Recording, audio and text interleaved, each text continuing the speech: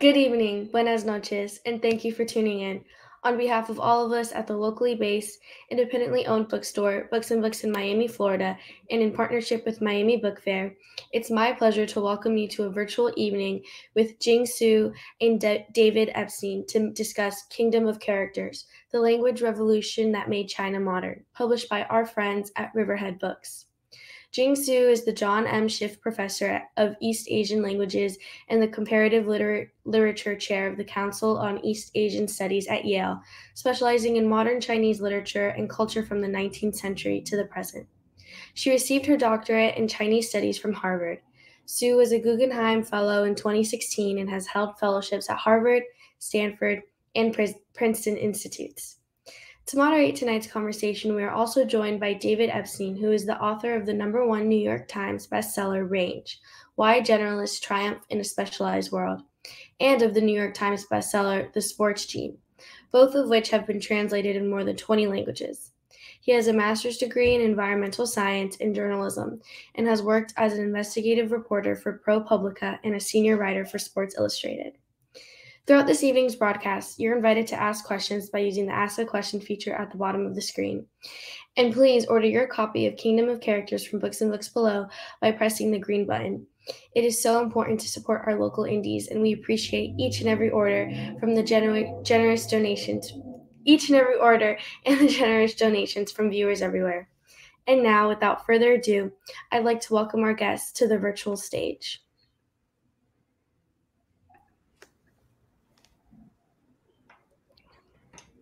Hi, thank you, Saviana.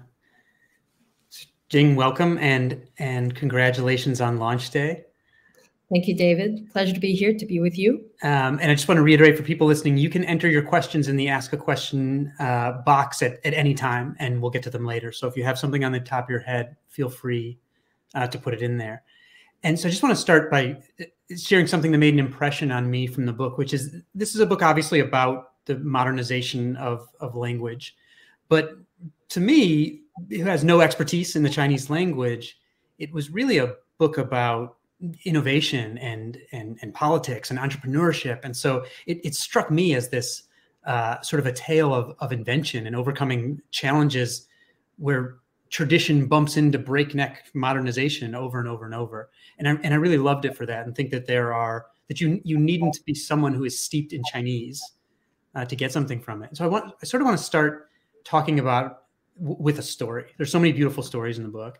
And let's see if I can bring that up. So that this isn't perfectly sized, so it's cut off from the screen a little bit, but don't worry about that because I'm not asking anyone in the audience to read this entire story. But this is a story that's in the book, and it's sort of a little fable. And to summarize it, it's a story of a man named Sir Shi who has sort of a thing for lions, and he decides he wants to eat 10 lions. And so he looks around the market for lions, and one day 10 lions show up. And so he gets them and brings them home and orders his servant to, he lives in a stone house. He orders his servant to clean the stone house and get the lions ready for the meal. And he sits down to his meal only to realize that the lions are actually stone, not flesh and blood lions. And sort of, bummer for Sir Shi is the moral of the story. And this story in Kingdom of Characters isn't presented in order to give some kind of cryptic wisdom, like that people in stone houses should throw stones instead of eating stone lions. Rather, it's used as a demonstration. This is the transliteration into the alphabet that we're familiar with of the Sir Shi story. Again, I didn't size it perfectly for this window, but this is the transliteration. It's just she, over and over and over. So this kind of beautiful script that tells this story or this fable transliterated to this. And this is a demonstration of some of the difficulties of taking the Chinese language, which doesn't have the phonetic information encoded, and trying to transliterate it into the Latin alphabet.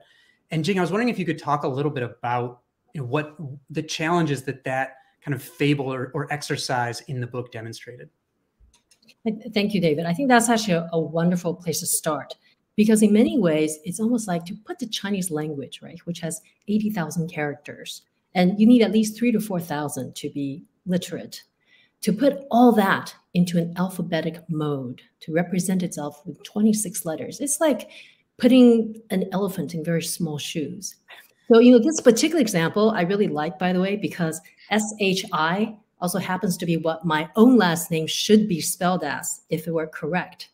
But, my own name sort of represents a sort of debacle in sort of the romanization process where it took a long time to standardize, the SHI. And as you point out, the problem is the Chinese language had a lot to lose. It actually had to suffer a pretty big trade-off, accept a pretty big trade-off in order to be alphabetized because they lose the tones. And the reason that tones are so important in Chinese is because there are a lot of characters that share the exact same pronunciation. So if you say my name, Jing, there could be a zillion other Jings and they all mean different things, whereas mine very specifically means quiet or peace. So this kind of problem is something that the Chinese struggled with essentially throughout the 20th century.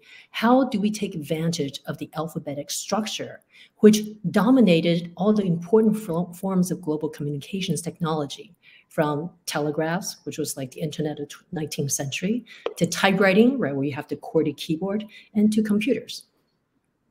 So this, to go back to the story for a second, and sorry I didn't size the window perfectly, but since what's lost when this is transliterated into the Latin alphabet, the alphabet that we use, is the tonal information. Can you read? You can't see it, so maybe you've got a little a bit memorized. To me, if I read the transliteration, I would just say she, however many times. Can you read like a sentence or two so we can understand the tonal information there and kind of hear it and get a sense of it? Sure. So I'll just read the first sentence. 时是诗是诗是 So I hope that everyone could hear that there's a kind of tonal modulation because each of those characters actually are sounded at different pitch, which is really what a tone is. The way that we think of, and actually we have tones too in English speaking. So let's say when you say yes versus yes, right? For us, that's kind of difference between interrogatory and a kind of emphatic response. But in Chinese, all this is kind of codified because actually there are more than 300 dialects, spoken dialects in China, and they actually have slight different tonal variations. So in some ways, Jing might not sound like Jing if it's spoken by another dialect speaker. So the big project for China before they got alphabetized and westernized was actually the first thing to do was to standardize what a spoken Chinese is supposed to sound like. And by the way, how would you translate that sentence that you read? Like if you were going to just say what the meaning was in English? Can I see it again? You bring it up again? I want to make sure I have it. So there's a Sir Shi who is in the stone chamber, a poet of a stone chamber. He likes eating lions, and he vowed to eat 10 lions. Okay. This is not a fable for vegetarians out there, obviously. Well, it ends up being stone lions, so it's that's okay true. Vegetarians in the end. And so this is just one. There are a lot of, I think, brilliant demonstrations in the book of the technical challenges. Sometimes they feel overwhelming, I have to say, reading the book, thinking about, because obviously the QWERTY keyboard, for example, is standardized for computers before Chinese is on computers, essentially.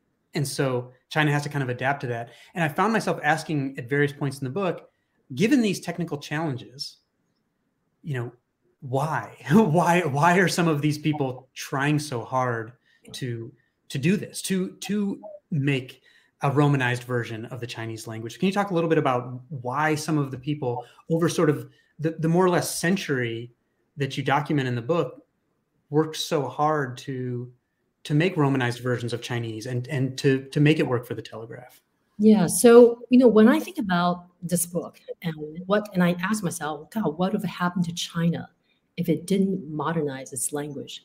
I think actually two big things would happen. One is that the enormous population, 1.4 billion people now, might not have been literate as quickly and as well as they could have in the 20th century, right? So there would have been a large illiterate population. And second of all, they would miss something, a critical threshold that's even more important for our time, which is actually digital literacy. Right? If you think about it, you cannot input Chinese into computers.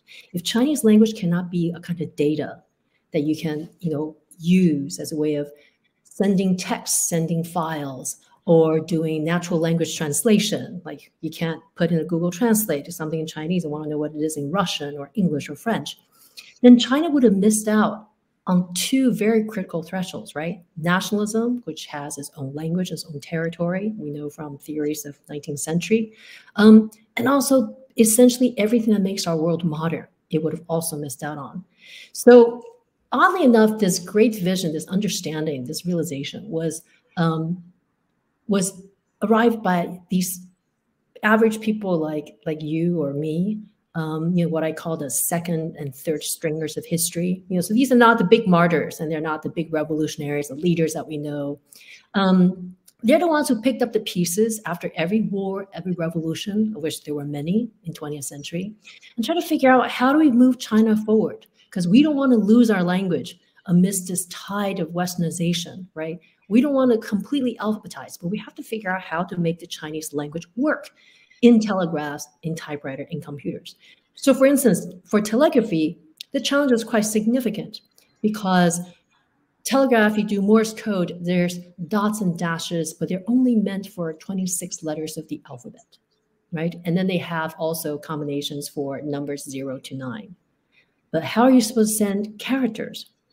But telegraphy was around 1870s, but that was also only 3 decades after China came out of the traumatic experience of Opium War.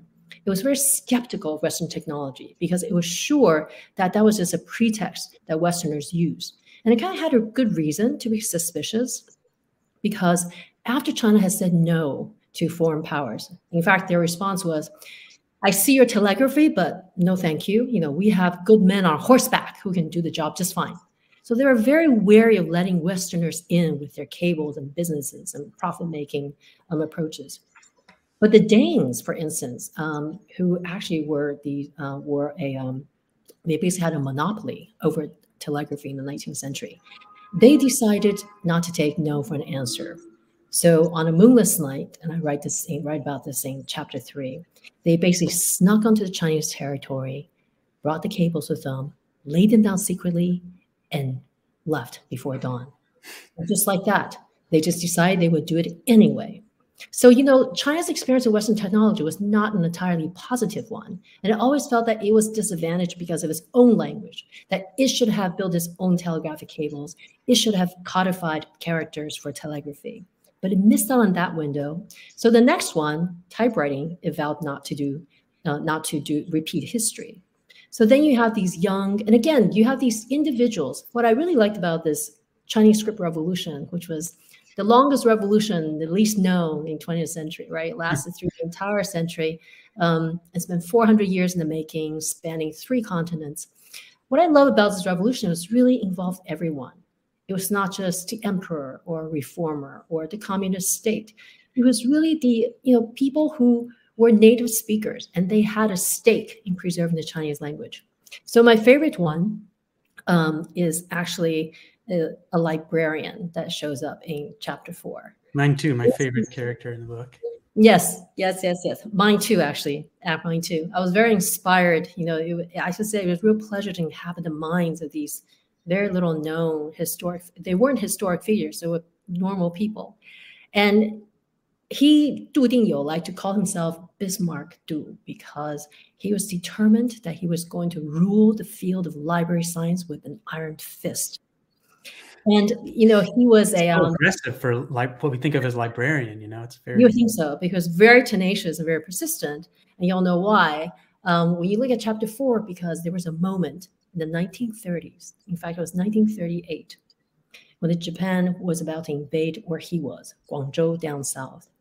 And Du Dingyou at the time was his university librarian. So Bismarck was just sitting in his office, and he was ordered to evacuate. Now, the first thing that crossed his mind was, I have to go home and get my wife and children. But his first thought was, well, I can't very well leave all my books. What about these 300,000 books that are under my stewardship? And so he actually ordered his subordinates to stay behind and help him pack these 300,000 books into these crates that they put together by, cobbling together, blackboards and chairs, taking them apart and put them together. And the rest, he said, protect them and seal them in the basement with concrete. And so that's when his subordinates they did a double take and was asking, well, you know that the city's going to be under siege, and soon there'll be refugees running for safety. And should we not leave basements for them?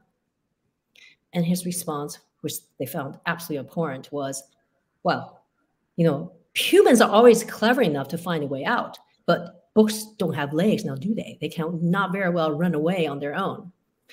And so he ordered them back to work, and he even like took down names of people who were not cooperating, because he figured after the war, there's going to be a reckoning.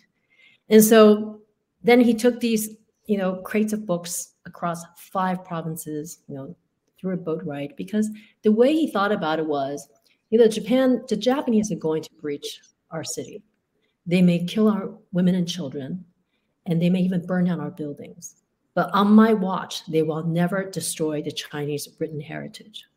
So I found that was actually pretty extraordinary, right? That these sort of, and he later, in fact, came up with a card catalog based on not Dewey Decimal System like the way we have, or, you know, no numbers, no alphabet,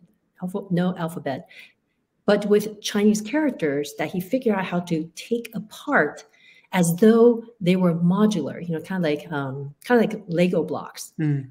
And he would just have them put together, taken apart as though they were like ABCs, right? So break down to components, which he can then put back together, reassemble, and move to other places. So he did, in fact, become the father of library science, which was, you know, it's a significant distinction, but maybe not the kind of heroes that we were expecting in times of war. This is, you touched on a few things I want to touch on, but I want to hammer home, since you got there, one that this, to me, the characters are so much of what's shown through this book. I mean, it's like we were talking about the Winter Olympics next month, where you'll be. And I covered the Beijing 2008 Olympics, the Summer Olympics. But my favorite sport, what I'll be watching next month, is short track speed skating, where people have seen it. It's like total chaos, like skaters going around really short track. They're bumping each other. In the relays, people actually come up behind each other and they push the next person who has to go.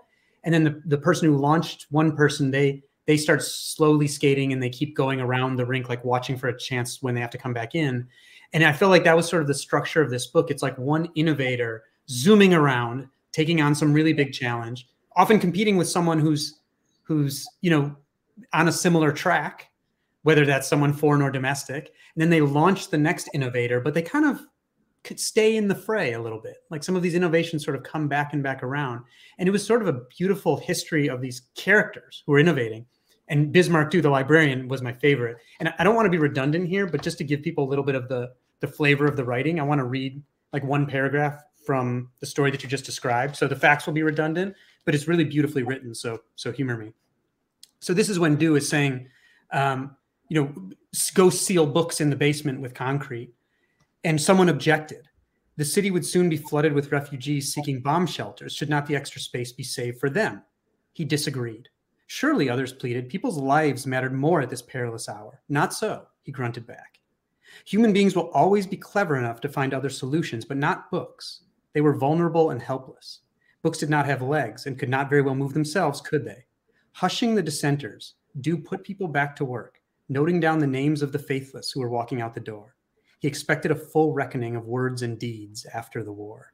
And it was sort of so ominous, right, while the invasion is happening around them. And I just thought it was one of the many kind of beautiful character studies. And since you mentioned the Dutch sort of coming and laying the kind of cloak and dagger, putting down cable, right, in the dark of night, I want to take you back to a character who opens the book, where there's, again, sneaky, secretive stuff going on. And this is the character that I think of as the fake monk who opens the book, and you think he's a monk when the book opens. But can you tell us a little bit about this character that opens the book? Yes. So the monk was actually a wanted fugitive. Wang Zhao, he had been actually one of the reformers of the last dynasty. And he was associated with the revolutionaries who sought to topple the empire.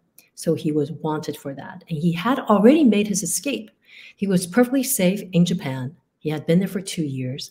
He could have very well lived out his days there. But he didn't want to. He had this burning desire to come back. Why?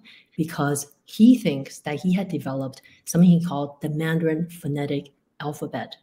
that was going to standardize and help phoneticize Chinese in a way as convenient as Western alphabet, but not yet using any Western alphabetic letters, but more drawn from Japanese and kind of a Manchu phonology. So Manchu is actually the language, the ethnicity of the last rulers of the dynasty.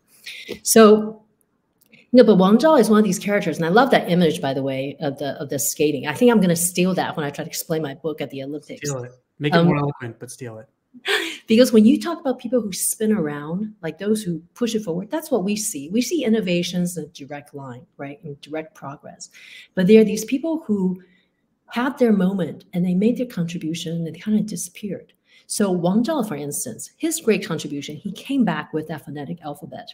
And what he did was he was the one who put Mandarin, which is a northern-based dialect, Mandarin forward as the basis for the national language. So at the time, as I mentioned earlier, it's like 300 different dialects. You had to decide, okay, what's spoken Chinese going to sound like? Like before we can project outside and talk about typewriters and telegraphy, we have to figure out, like, we have to be able to communicate amongst ourselves. So Wang Zhao's big innovation was that was his contribution. But he offended a lot of people. And he was thrown in jail when he came back, of course. But he knew the cost and he was willing to bear it. And he was not a very likable person either. So you're kind of like Du Dingyou. I mean, like Bismarck, these people just had such extraordinary perseverance and dedication. You know, they were like people who decided they were going to go against the big tide of history, and they were going to devote themselves to something that they thought was bigger, right? Bigger than their lifespan. And so Wang Zhao, one of the moments I really like about him is, you know, he also wrote poetry, being like a classical scholar. And at the end of his life, he reflected back on, you know, what he had done. He said, you know, in my life, if I had to regret one thing, is that I never listened to other people. And that I will carry with me. And he just kind of lived out his days. So I always liked in some ways, the cadence. I think the moment when you imagine when you push the other skater forward, there's this cadence where, you know, history has been propelled by you, you know, into the next stage, and the spotlight goes with that.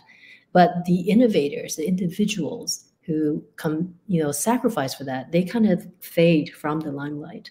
So with every chapter, I always found these incredibly human characters, which is why this book is structured that way, that behind every written character that survives today was actually a bunch of, you know, a cast of human characters who made sure they could make that happen.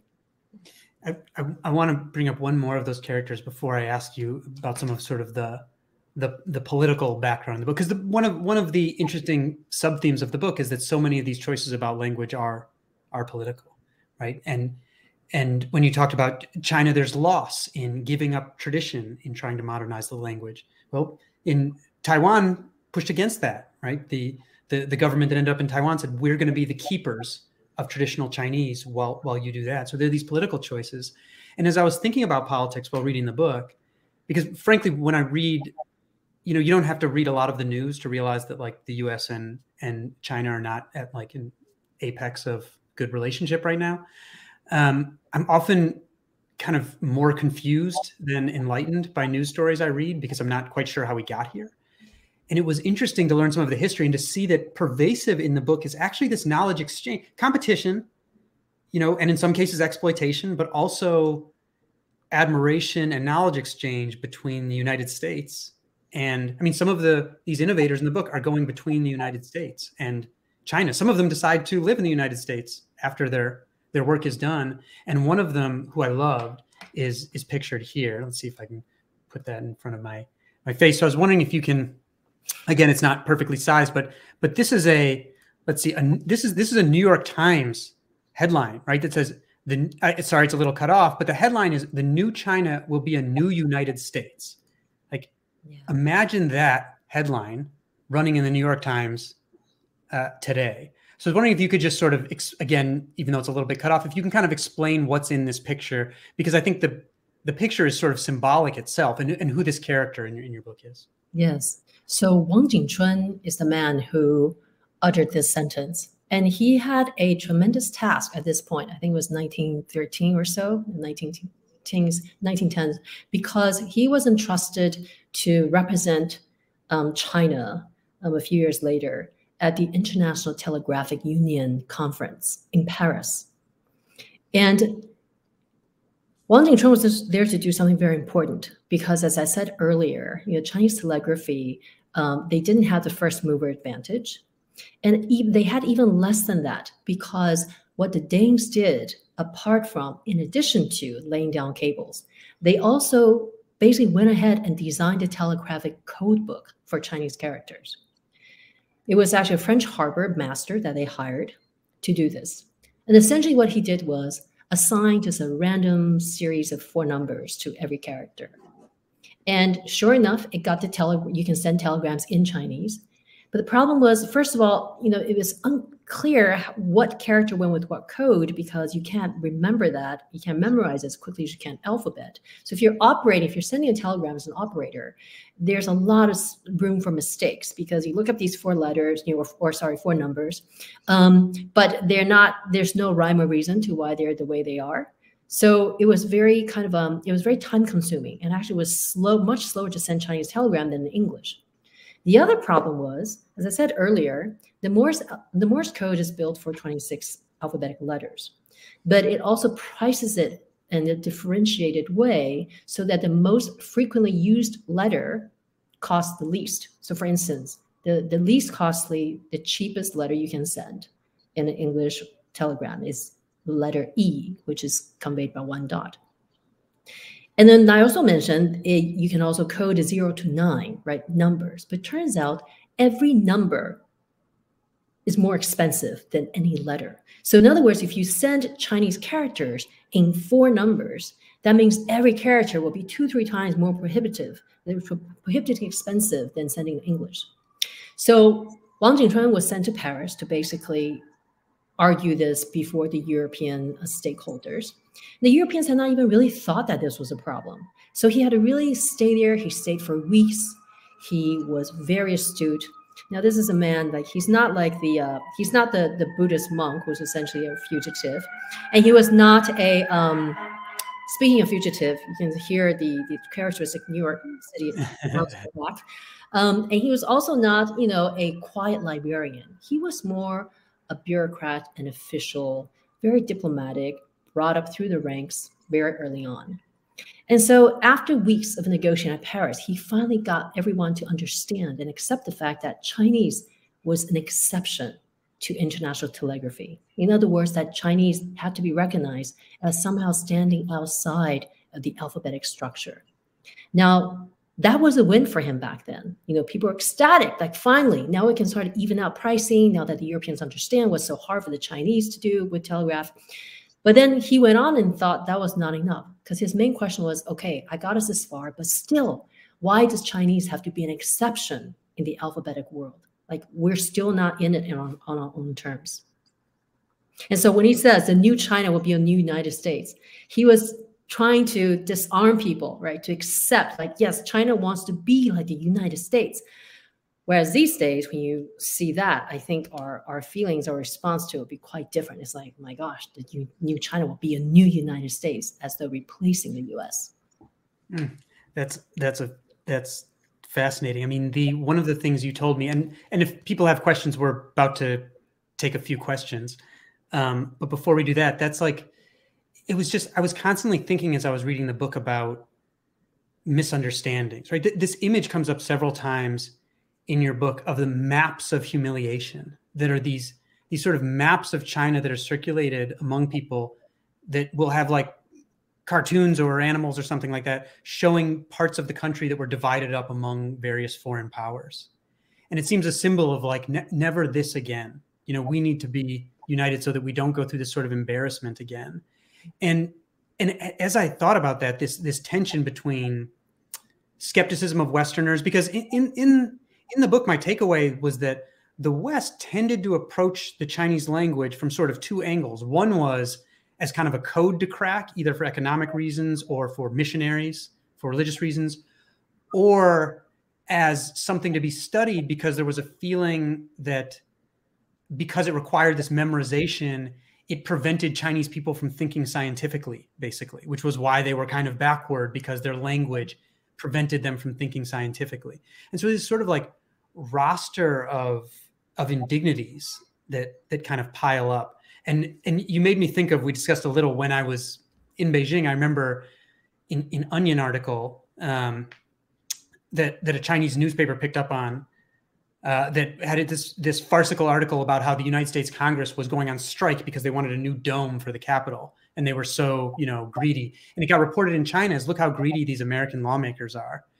And then when someone, I guess, alerted this Chinese publication that actually the Onion was a farcical publication, instead of saying like, whoops, we got that wrong, they did this long correction that said basically like, do you know in the United States they have newspapers whose whole role is to lie in order to get people to like buy their product? And it was such a different approach, right? And that was so unusual that so much of what came through, I think it just gave me a little bit more insight into the different perspectives, because it kind of that saving face and history of national humiliation, that's just like not a part of American intuition the same way. Yeah, we were talking about that. It's very different. I mean, China, there's something about it is an older civilization. And by the way, Onion also just recently past few days, published an article that riffs on the subject of this book about how, how Chinese discover that alphabet comes from Chinese. A friend of mine just sent it to me. I'll forward it to you. But I think there was a third element in how the Westerners approach the Chinese language, which was that it was exception that had to be brought under rein. If you think about, the universalism of Western values and technology, right? The universalist alphabet, is it really better for technology? Is it more modern? The universality of Western values, like democracy, of course, it has to be universal, right? So, China, whether it's the language or the politics or the custom, always stood out at this outlier that had to be brought within its fold somehow. Because you can't be universal unless you can really get Chinese script, which is the most complicated script, right, on board. So when we get to, in recent decades, where Chinese began to digitize and enter into the computing age, and when they had to code characters in Unicode, they really had to think about, how do we adjust, how do we accommodate this huge number of characters? Like, it has to work. We can't call ourselves Unicode, which is short for universal code, unless the Chinese can also use it. So I think it's been this exception that's always had to be brought under rein. Now, that's the Western's perspective. The Chinese perspective, why is the humiliation so important? Well, China, unlike the United States, has 14 land borders.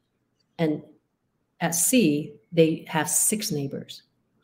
This is a very different kind of worldview and political view than, let's say, United States, where you're blessed with 2 huge bodies of water. You have a neighbor to the south, a neighbor to the north, and that's about it. And so the worldview is also very kind of, it's more secure and expansive. Whereas China had to constantly, it felt a kind of, actually, over the centuries, a vulnerability to deal with frontiers and barbarians, right? Like ethnic groups around China, especially towards, like, they didn't actually look out towards the West until the 19th century after the Opium War. It was more before that, they was more concerned with inner Asian frontier, right? Actually 18th century with the West. So the fact that they were then split up after the Opium War, little port taken there with Hong Kong, little pieces there that was occupied by foreigners, is very jarring, and it goes against everything that they had thought over the centuries was absolutely important and critical to protect the Chinese core. So I think there is a lot of room, and that I love that Onion article you talk about, where Chinese, it's like this. If you don't know the language, you wouldn't know the humor of Onion, right? If you're not an English speaker and you're not living in this milieu, you wouldn't get the satire that makes Onion what it is. And same with Chinese. If you're not a Chinese speaker, if you don't know its language, you also cannot really appreciate or understand why things like humiliation will be so important to it.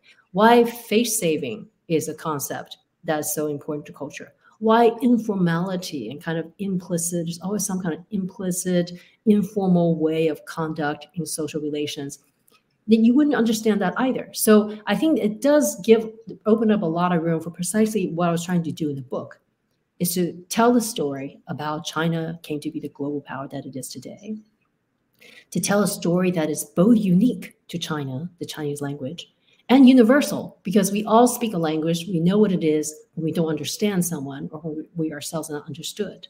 And so to really understand the drive behind that. Wonderful. I'm gonna, Jing, if it's okay with you, to take a few audience questions. Yes, here. Okay. So here's a first one. Appreciate the questions and feel free to put more questions in.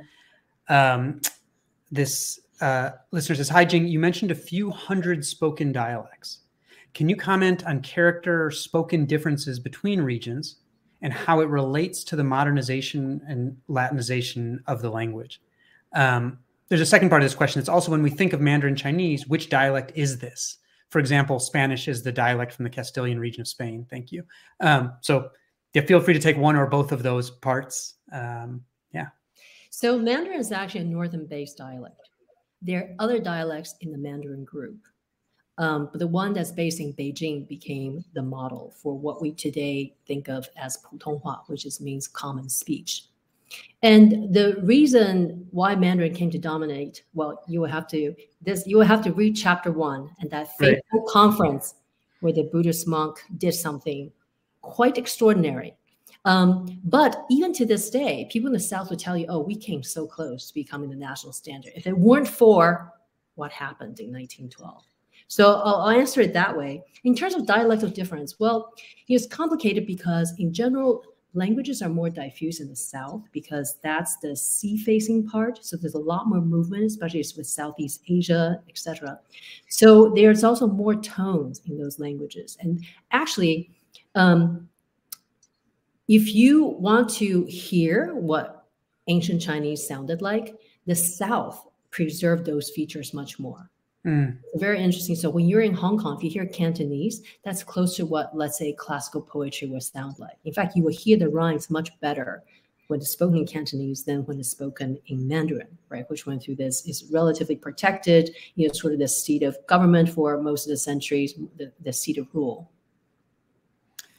And since you mentioned Cantonese, another question came in. Is you mentioned the political aspect of Taiwan's decision to continue using traditional characters. And this is beautifully laid out in the book, that as Taiwan sort of seeing itself as the protector of the classical language.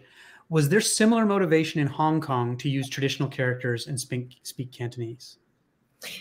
That is a really great question, because I have to say the way we think of Taiwan traditional characters, China simplified characters, is really just a product of 1949, which is when the communists took over China and the nationalists retreated to Taiwan. Because it's actually the case that simplification, so the simplified characters, were actually first proposed by the nationalists as early as 1909. And in fact, simplified characters that exist today, 80% come from before the 20th century. And 30% of that come from actually just over the millennia, where, street vendors or actors, when you have to notate something very quickly in a business transaction, you sell fruits and vegetables, and you have to do a quick tally. People naturally just start writing the shorthanded way. So it actually exists and it's not fabricated, but most importantly, it is something that the nationalists had proposed. So in fact, they had basically set the stage. But because of the wars and revolution in the early part of the 20th century, they were never able to implement in any meaningful way. And also because there was some resistance from people too, like they don't want to give up character the way it looked. So in 1949, so 1949 is the first time that China was unified in the 20th century, right? Nation state, the first time that was unified. So it's, in order to implement linguistic changes and language policy, you do need a strong state's hand. I have my own answer, but this next question is, and forgive a pronunciation that's going to come in this, but does the book address the question of whether the lack of a phonetic character set, like Japanese has for incorporating foreign words, impeded the adoption of technologies? With Chinese having to come up with Dian now, I guess electric brain for computer, whereas Japanese just used computer. So the question is, did that, because phonetic character set comes up in the book repeatedly. So yeah, if you can discuss that question of whether it impeded adoption of technologies. It certainly did, in the sense that it would have taken much longer, right, for Chinese. And in fact, it did take Chinese much longer to come up with a Chinese typewriter, right, or to Romanize their language, even though attempts have been made throughout the 20th century. And Romanization really started with Westerners. The Westerners were the ones who brought, the Jesuit missionaries brought Romanization into China in the 16th century, because they were actually using it as cheat sheets. They came up with transcriptions themselves. And kind of like the way, I don't know, like when I learned Japanese, actually, I sometimes notated with Chinese characters, because I can use that to translate what Japanese would sound like. And so the Western missionary did the exact same thing. They used Roman letters to remember like little cues, or how do I say this in Chinese? Like, I don't know, like, you know, ni hao, or when we say wang zhao, they have to like, okay, I got to remember how to say this. And then that then was shown to the Chinese, and they had never seen their own language that way.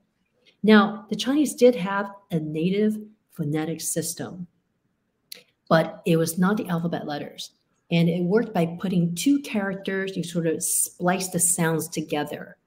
And the reason that didn't work is also because spoken language, the sounds drift over time. Like if you ever watch old Hollywood movies, which my mother loved, so I saw a lot of that growing up. You know, the way people spoke in those old movies in the 40s and 50s sound really weird to us, right? It's like that the enunciation just a little off. So, you know, sounds drift over time, and that's inevitable. But the Chinese, the way the Chinese spelled their own characters before Western alphabet was very imprecise, because people actually forgot what the character was supposed to sound like. Whereas, you know, with alphabet letters, A, B, C, D, you learn it phonetically, right? So from the get-go, you're not thinking of it as, you know, like a semantic unit. You're thinking of it as a kind of a tool to help learn a language and then move on. Yeah. But language was not like that. There was a lot of prestige and learnedness and value attached to learning character by character. I mean, when I was growing up in Taiwan, I actually didn't learn Romanization because I was part of this, you know, traditional preservation of Chinese tradition and values. And so I actually learned I had to basically copy characters by hand. Like I had to repeat every character 30 or 40 times a night. And I can see I have a callus on my finger that's still like from, you know, gripping the pencil as a kid. I still have it. My worst scar. You know, that question about phoneticization reminded me, I mean, that's a big topic in the book, right? Pinyin, this phonetic system that allows people to learn phonetically, to speed learning, right? And that gets to what I remember in the book was that sort of Mao's two big contributions in language were simplification and Romanization. And I was wondering if you can talk just a little bit about if I said that correctly, and what impact that had to Pinyin, the phoneticization system. Because I know that there's a part in the book where you mention what I think is familiar to a lot of people, the let 100 flowers bloom, right? Where it's like spreading language to everyone. We want lots of diversity of opinion. And it's really spread literacy, but also kind of turned around and then not as much desire for lots of opinions. Yeah, and I think the key to that is to think about the power of standardization. And David, I know you think about this in the sports context, but the power of standardization is equivalent to, in my mind, in this book, the first mover's advantage. Mm-hmm. Because, you know, standards are made to be essentially common sense. It's what happens when exceptions and novelty or quirky usage becomes leveled. The power of standardization is that we don't even see it. We don't even feel it. But did you know that, you know, the sweetness of your toothpaste, I don't know if anybody noticed that your toothpaste is sweet, but that sweetness is regulated. There's actually a standardizing body, the ISO, who actually determines how sweet your toothpaste should be, or the curvature of your wine glass. So everything around us, not to mention these days, we're completely standardized animals. I mean, iPhone and how we including, you know, like everything we use, there's literally like standardization is actually an invisible hand that shapes and guides our tastes. And so when you have any language in particular, it's very important for several reasons. Unification, right? If you standardize unification, once you turn that into technology, it is like it's in the groundwater. It's very hard to change, which is exact realization that China had in 1970s when they were thinking about building their own computing environment, right? Because at the time, China was close to the outside. You know, it's just during the Cultural Revolution, the country was in no shape. Everything was left in ruins. They lost generation of scholars because nobody was allowed to go to universities. They were all doing class struggle. And so for China, it was a time where they think, okay, that's when computers were being developed in America and spreading like wildfire, and China had to make a real difficult choice, which was ideally we will like our own computing environment, Chinese programming language, Chinese keyboards, Chinese parts, CPU. Obviously, that's still a problem today of building your own semiconductor. And then, but the other choice would be there's already this alphabetic infrastructure out there, and it's already globalizing. Like, wouldn't it be easier if we just, tap into that structure so we don't have to reinvent the wheel and be left further behind? So, the story really is about kind of the power standardizing Chinese within, right, as a national language, and beginning to push it out as an international standard. So when Mao finally rolled out Pinyin, it was extraordinary because before that, you had all these random missionary romanizations, right? Because there was not a standard national language in the 19th century. So missionaries romanized whatever dialect they heard on the ground.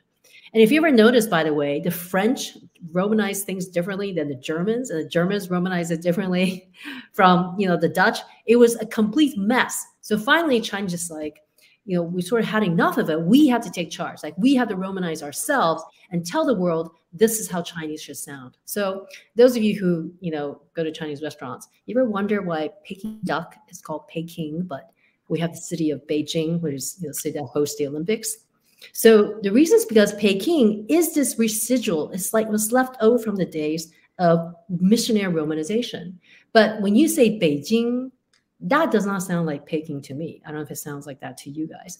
So, that chapter 5 is called When Peking Became Beijing. And it's really to mark the shift, because once you have standardized romanization, you can actually deliver mail. You can actually figure out where this is supposed to go or whose name is meant. And, how do you build census and, basically register people. So it was immensely important. Like, I think the movement of standardization, and you can see it none better in the way that, why is everybody on Apple phone? Why would we still have a QWERTY board, even though it's been proven time and time again that QWERTY board feels very unnatural? But because it was designed so that these old striking mechanisms of the typewriter wouldn't stick together if they separate out the letters that are normally typed. So this old reason doesn't exist anymore, but nonetheless, the technology that was built for it stayed. Yeah, the power of standardization is definitely a theme that comes through in the book. And I want to ask you just one more question, since you'll be at the Olympics next month. When I went in 2008, there was this incredible push to make it easy to get around Beijing for people like me. Translations of everything, and some of it was endearing and funny and poetic. I remember a lunch dish I had that was marked on my version of the menu as hot fried Wikipedia, which is maybe that's what it really translated to. I don't know. But I think this time around, there's actually maybe going to be some difference in how things like train stations are labeled for people that are going for the Olympic. And I'm wondering if you can explain what that is and what you make of the symbolism. Yes, well, there's definitely a shift. In 2008, every taxi driver, and I'm sure you ran into them, every taxi driver had to learn a few phrases of English, right? China went out of its way to make sure that foreigners wouldn't get lost in that linguistic milieu. But just recently, China actually started changing in Beijing, the subway stations. It used to be called such and such station, right? So at least you say the Chinese name, like Sihuanzhang or whatever, and then you still see the word station. But now station has been changed to zhan, which is the Chinese character for station that is romanized. So now you have ZHAN. So I find this very curious. I mean, apparently it's a policy. They've been trying to roll it out since 2019. But this is an idea of reversing the alphabet. So it's actually now made to sound Chinese rather than English. Mm-hmm. It sort of raises a kind of interesting question at the end of this book, which is, does the alphabet, will it remain Western? Does it have to stay Western? Or is it actually now going to be a global tool, right? A global medium where like Chinese can appropriate it and other people can appropriate it. But it's kind of like become a kind of like a universal resource, as it were. So whether, alphabet has to be Western is kind of the funny question I feel like that this phenomenon is raising. But I'll see what I can find out on the ground, David. Great. And before we end, I just want to say again that I think one needn't know anything about Chinese to find the book really compelling. And I was alternately, you know, sort of like nostalgic, even though I didn't live through it, for some of the exchange that the U.S. and China had in the book that you documented. And our favorite character, the librarian, Bismarck Du, he believed in like the ability of sharing language and knowledge to bring world peace. And I found that very inspiring. And at the same time, I worried that, like, you know, sometimes we hear that from social media entrepreneurs who say, like, well, we just have to connect the world, and then everything, you know, world peace will flourish. And obviously that has not been the case. But I think the book really conveys the fact that these decisions, there are cultural decisions, there are political decisions that go into this, and people can affect them. So like just sharing, I think on its own maybe is not enough, but people who were really determined were able to make an impact, not only on how language changed, but then the impact that it had, and what it did to a culture. And so it's a fascinating lesson. You know, by turns, I think. Sort of. Sorry, go ahead. No, and I think the issue is also, you know, this book is about the Chinese language, but it's really about the human characters, how the Chinese thought about the language, how they solved problems, like what was their rationalization, you know, what was their thought process to see themselves in this bigger movement, and their attachment to their language. I think these are very universal themes. So in some ways, the technical aspect of language is really folded under these larger human experience that, you know, they had the same ambitions, desires, you know, setbacks, successes, failures. And one of the purpose of why I wrote this book is to really, in some ways, put ourselves in their shoes, and because they have put themselves in alphabetic shoes, right? So it's kind of this mutual lens, right? I hope that it will help us see each other more clearly, because, you know, we tend to think of modern China now as 1949 onwards, like communist China. And that doesn't come into the book until chapter 5, because the reason is, you know, the China and the West have long been learning from each other, and they have been curious about each other much longer than before they turned foes. So that is sort of the final message of the book, I hope. And I hope it would have been like a wild adventure reading through it, because it certainly was for me to write it. Well, you know, the one other thing I wanted to mention too is that you come into the book, like, you're a scholar, obviously, but as you became a journalist for this book also, where, I mean, you talked a little bit about a meeting where the fake monk, you know, there's an argument because one word is pronounced in a certain dialect, and he thinks someone is cursing at him, basically. So yeah, it's like, a problem. But it's true. Yeah, it's this funny moment, because David's talking about the very last chapter where it took me to Hanoi, to this meeting of these computer scientists who come together a couple of times a year, to decide which Chinese character gets coded right into computer. That is to say, which Chinese character gets to live in cyberspace. Pretty big decision, if you ask me. But, you know, I'm mostly a scholar, so I haven't been running around the world like David has. But that really took me a while to track them down, to be there, to sort of be an anthropologist. And a similar argument broke out between two representatives, but it was really a Hong Kong representative, Taiwan representative. And at some point, the Taiwan representative said, "You don't understand because you're not Taiwanese." And I was so struck, because at that very moment, I was thinking to myself, I just wrote about this in chapter 1. Like, this is the exact same kind of, you know, difference and passion and a kind of commitment that, you know, drove all my human characters to partake in the Chinese Script Revolution. And I realized that unwittingly, it's only at the very end that I realized that I myself got recruited into this process, because, you know, what am I except a modern shadow in some ways of the Buddhist monk, of, you know, young engineer typewriter, of the ambassador diplomat at the Paris conference.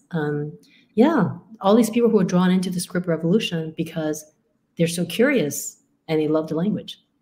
Did your research took you to Hanoi, to the Vatican Library, and all over the place? And I would encourage anyone who's interested, pick it up, check out the first chapter. I mean, it unfolds very cinematically, with you know, a character disguised as a monk smuggling in papers that he thinks will change the fate of China, and which does in fact change the fate of China. So flip it open and give it a spin. It's really a riveting read. And thank you very much, Jing. And if there's anything else you'd like to make sure people are aware of the book, please feel free. But I think we're about close to the end of our time. Yes, thank you so much, David. Really fun talking to you. Pleasure is mine. And here's the beautiful book cover. Thank you both tonight for joining us, and thank you to everyone who came out. And don't forget that you can purchase your book from Books and Books, or if you're not from Miami, any of your local indies is still good. And thank you both again so much for this conversation. It was so interesting to listen to. Thank you. Thank you. Thank you, everyone. Thank you. Bye.